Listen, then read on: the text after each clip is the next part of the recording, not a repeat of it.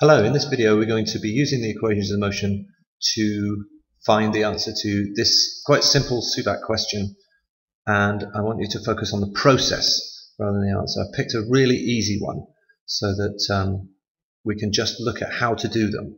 Obviously they get a lot harder than this, but the process is the same, and I'm going to talk you through a reasonably foolproof process. So as long as you're good at rearranging the equations, you should have no problem at all in solving any of these relatively straightforward single body suvat questions. So let's get going. Alright, now whenever you're doing any suvat problem, we need to think about what values we've got, what variables we've got, and which ones we need to find.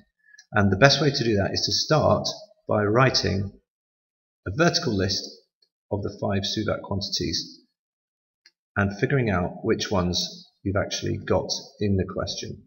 Okay, so let's have a look at the numbers. So we'll read the question. A car accelerates from 5 meters per second and reaches a final speed of 15 meters per second. So we've got two speeds there, and we know that this one's the initial velocity, so that's u, and this one's the final velocity, so that's v.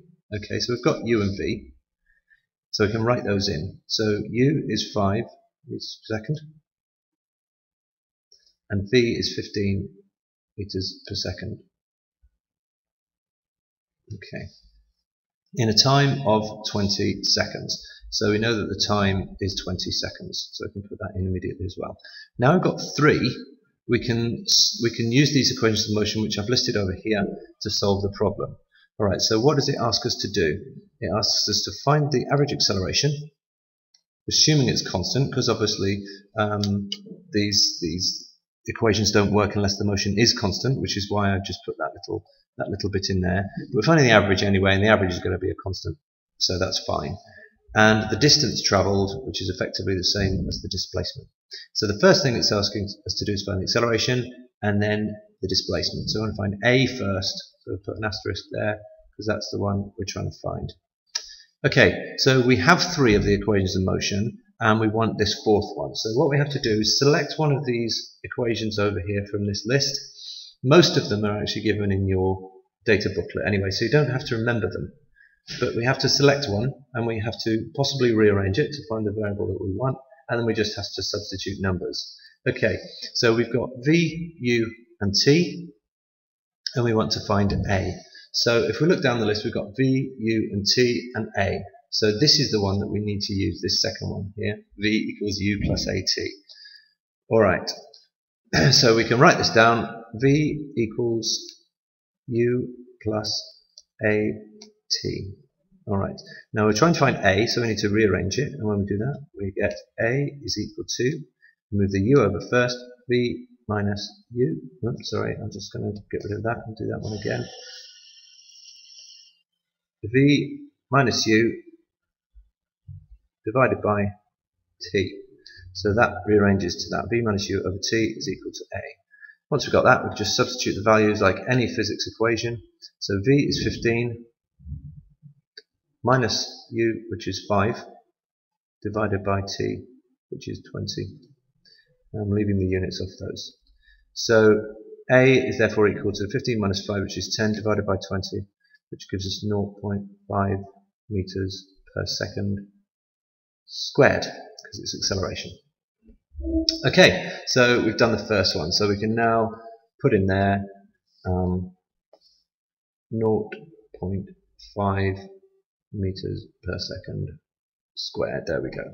Alright, so that's the first bit of the question done. The second bit of the question asks us to find s. Now we've actually got all 4 here.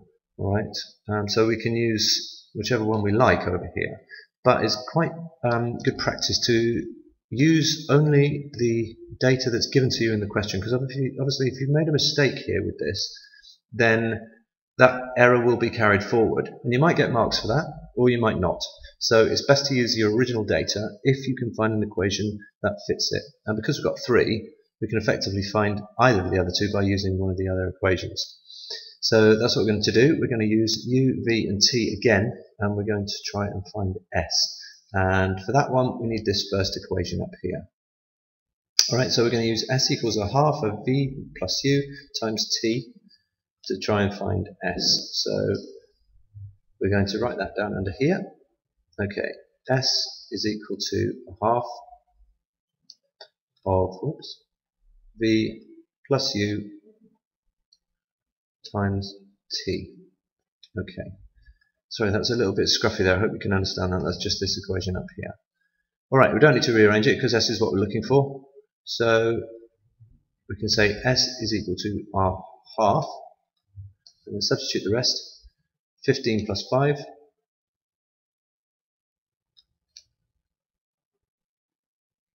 times t, which is 20. So we've got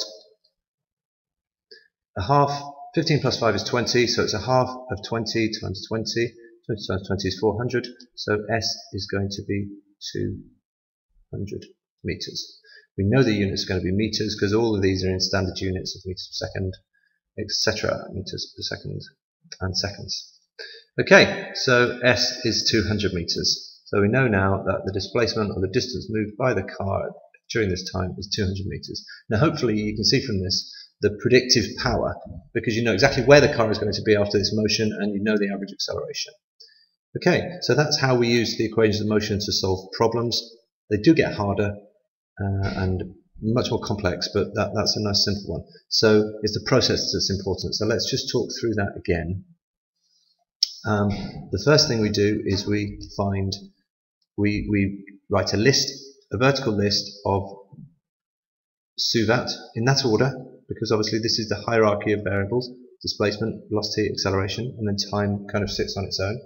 But you write them down in the suvat order. Then you look at the question, you find your variables, and you put those into this list until you know what you've got. As soon as you've got 3, so we had 1, 2, 3, we can then come over here and select an equation of motion that we want to use, rearrange it for the variable we want, and then substitute and find an answer. That is a fairly foolproof method of solving suvat questions, and it's all about writing this list down and figuring out what you've got. Figuring out what you've got before you start trying to solve the problems. If you do that, you should get it right every time. Thank you for listening.